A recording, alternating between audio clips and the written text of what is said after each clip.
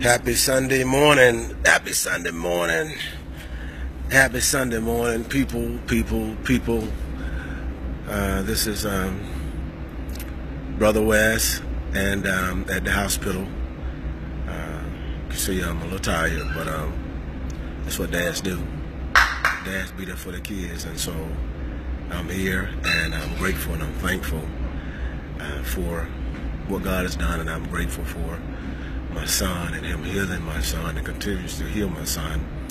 I'm just grateful for everything. You know what happens oftentimes when you get older, you realize and understand the purpose of life, and the life is about family.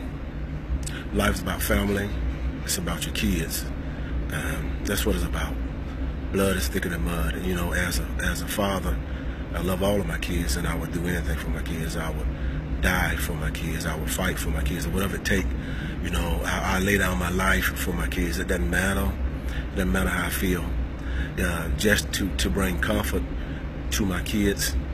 Good morning, Margie.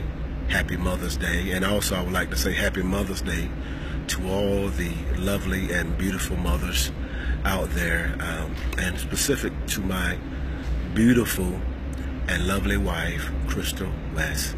And she's at work, and I'm at the hospital, and she does so much, and she helps me so much. And I just want to say to you, baby, I appreciate you. I appreciate what you do. You know, I know sometimes you have other thoughts, and you think maybe you don't do enough, but you do more than enough, and I appreciate it. And today I just want to acknowledge to you and let you know that I do appreciate you, and I do love you. And you know, the thing about it, one of the reasons you marry your best friend. One of the reasons I married my wife, we decided to get married because I trust her. I trust her. She's my friend.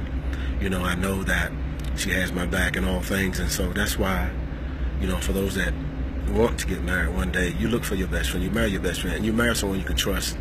It's not about how popular they are. It's not about how much money they got in their pocket.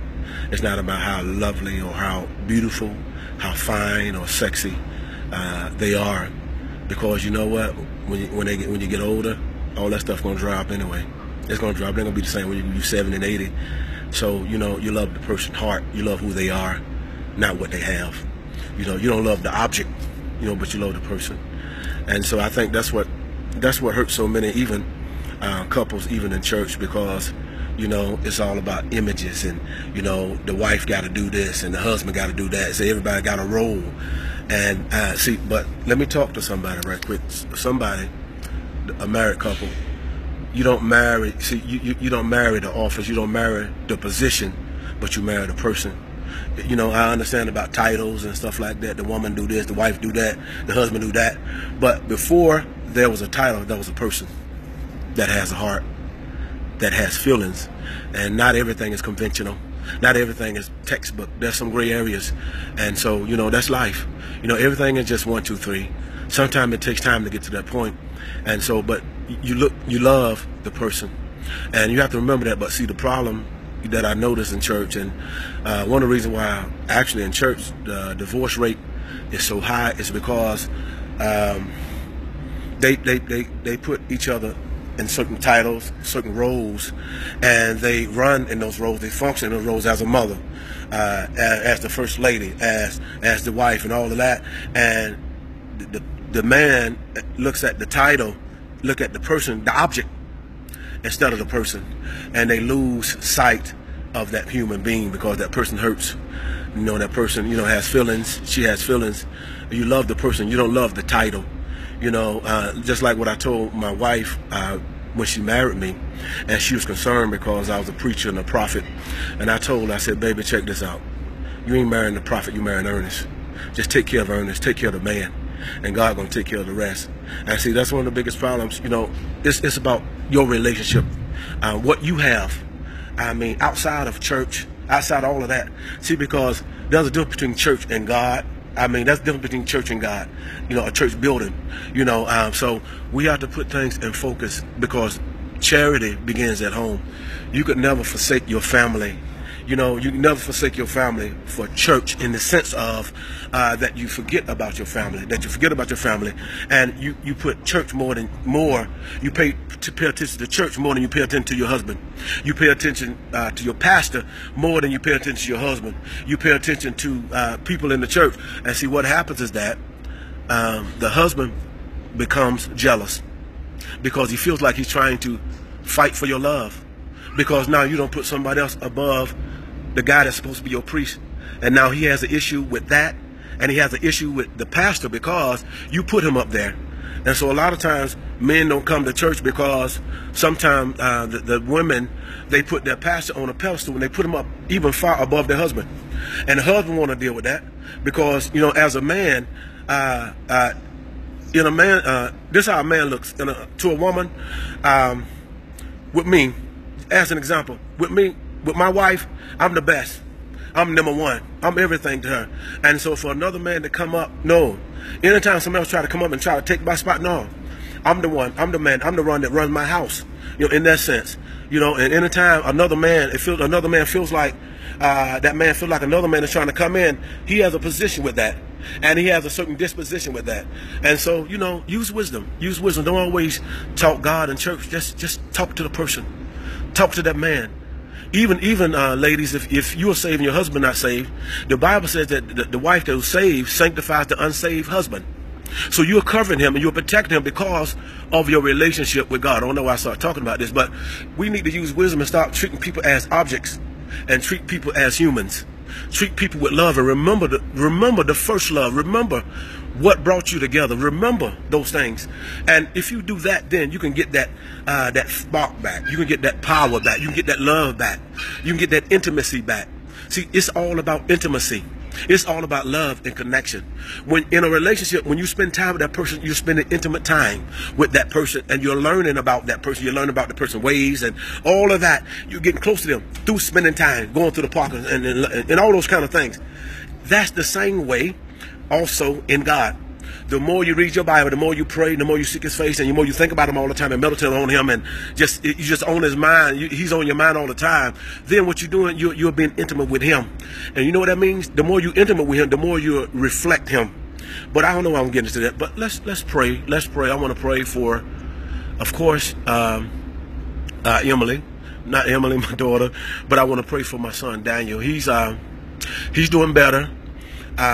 He's in a wheelchair now. He got out of the bed. He can get out of the bed now with help of the nurses, but he's doing better. His arm's getting stronger, and his nerves are coming back. Now check this out with my son. Initially, when things happened, when he had the episode, he couldn't feel nothing from his knee, below his knee, all the way to his foot. Now he can feel things.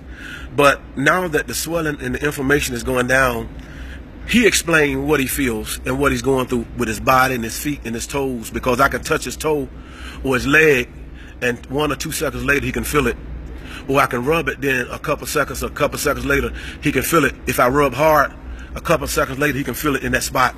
And so he told me that these nerves, these nerves that have been released, it's like, he said, it's like putting having ants in a box. And when you take and you turn that box over and drop it on the ground. Now this is how my son illustrated what's going on and what he feel. Once you put that box on the ground, those ants are going to scatter and go in different directions. And so that's what kind of what he's experiencing with his nerves. Now, it's like his nerves are just shooting and going every way. Sometimes he gets pain here, pain there, and so that was good that he explained what he was feeling and what he was going through.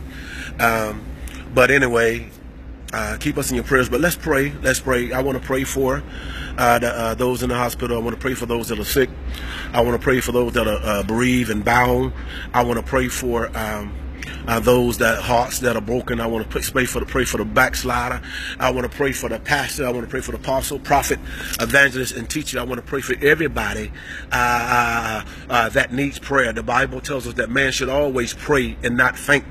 Pray without ceasing. The effectual, fervent prayer of a righteous man availeth much. Effectual, what's effective about it? When he's sincere and he's honest. When he's honest, keep your eyes on him. Keep your eyes on him. And for those of you that are in heat and pressure, you're at a good place where you can release what's in your heart. And when you release what's in your heart and begin to cry out to him and give him praise and give him a Shabbat. And that Shabbat means give God a shout, just like at the walls of Jericho. Now, at the walls of Jericho, they were instructed to walk around one time for 6 days. But on the seventh day, they walked around 7 times. But on that last time, they were instructed. Before then, they were quiet.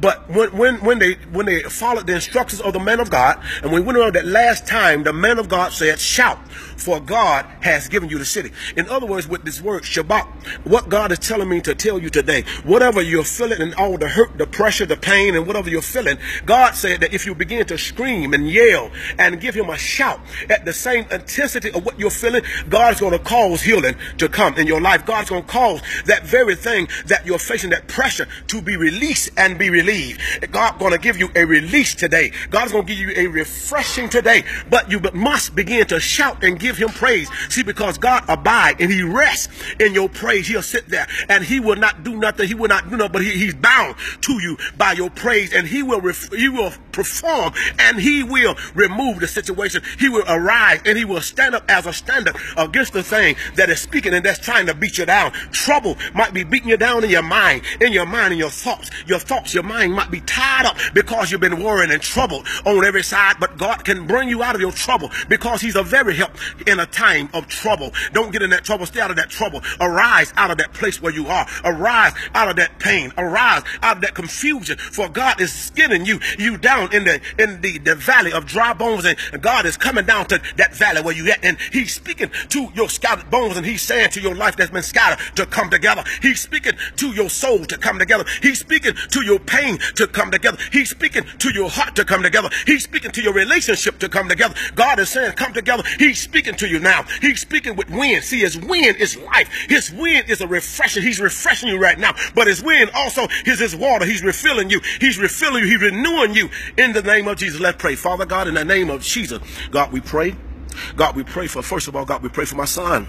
We pray for my son, Daniel. God, I thank you and I'm grateful that you're healing him. Even you're healing him. You're healing him. You're healing him like you see fit. You're healing him step by step, God. God, heal him even greater, God. Even today, God, let that be even a greater sign, God. You got him out of that bed and you're causing his limbs. You're causing his bloodstream. You're causing his nerves to be released and begin to function again. God, cause those nerves. See, those nerves, they seem like they're trying to come together. They're scattered right now, God. But I speak to those nerves that are scattered and just shooting up and down, God. God, I speak that those nerves come together in order and begin to function properly, begin to function at the command of the Lord. For you said in your word, God, where there's two agree as a touching anything that the act shall be done, God. And I'm agreeing and I'm touching with your word right now, God. God, you said if I touch and act, you said you would do it. You said that if I decree a thing that you would hasten to perform it, God. God, perform it right now, God. God, you're causing it. You're speaking into his legs right now, God. God, I speak into his feet right now, God. God, I speak into his heart.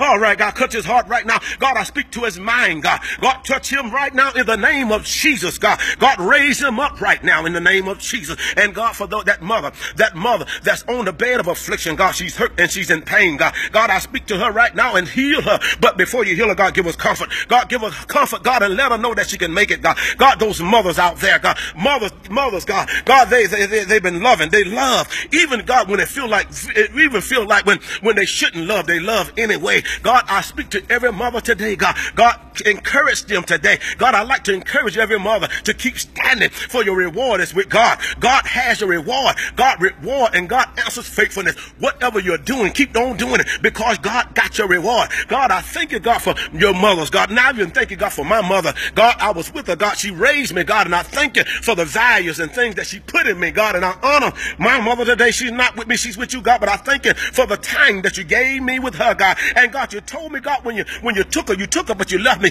her sound, God. And I thank you, God, that I'm fulfilling, God, your purpose, God, and I'm fulfilling my mother's purpose in her heart that she want me to do is to serve you, the balance of my days, and lift up my voice like a trumpet in Zion. And God, I'm lifting up my voice, God, and I'm going to bless your name, God. I speak to every person, hearts has been broken, God. God, the good thing about it, God, in a place where you said a broken spirit and a contrite heart, you will will not despise, God. God, for everyone that's hearts has broken, God, mend their hearts back together, God. God, but as you're mending their hearts back together, God, God, put love in their heart again, God. God, put joy in their heart again, God. God, put forgiveness in their heart again, God. God, sweet, sweet Spirit of the Holy Ghost, God. God, everyone that's listening to me right now, God. God, send, God, a new anointing in their house, God. God, send a refreshing in their house, God. God, send a new wind in their house right now. God, every rough place, God, make it smooth right now, God. Everything, everyone, every confused place, God, God, bring understanding right now. God, every situation, God, in the house, God, God, where there's trouble, God, God, where there's pain, God, God, become prevalence in that house right now, and God, cause your glory, God, to set in that house right now, God, and turn things around, God. God, for that people and that person, God, that are struggling and worrying about how they're going to pay their rent, worrying about how I'm going to move forward, worrying about how they live. God, you said you never leave the righteous forsaken, God. God, provide for them, right? God, give them manna for heaven, God. God, give them a what is this, God. God, touch them, and God, meet them, God. God, meet them like never before, God. God, meet them, God, meet them, God, meet their need. In the name of Jesus, God, you said you will supply all of our needs, God, according to your riches and glory. God, supply it right now, God. God, supply wisdom where there's a lack of wisdom. God, supply joy where there's a lack of joy. God, supply peace where there's a lack of peace. God, supply healing. God, for those that need healing right now, God. God, for everyone that's in their bed right now, even my son, God, I speak to him right now. Take up that bed and walk. Take up that couch and walk. God, send your anointing, God. God, and show your miracle, God. God, reveal, God, express, God. God, cause your miracle to birth out on this day, God. God, not tomorrow, God. God, but show your hand, God. God, and reveal your glory like never before, God. God, because you're all Shaddai, God. God, you're all sufficient, full-breasted, God. God, fill us up again, God. God, renew our strength, God. God, as we're waiting on you, God. God, we're waiting on you, God. God, we're waiting on a move from you, God. God, we're waiting on a touch from you, God. God, we're waiting, God. Help us in Jesus' name we pray. Amen. God bless you, and God bless you. All is well. God bless you, and thank you for your support and your prayers. And God is moving, and God is blessing, and I'm thankful. And again, to all the mothers, happy Mother's Day.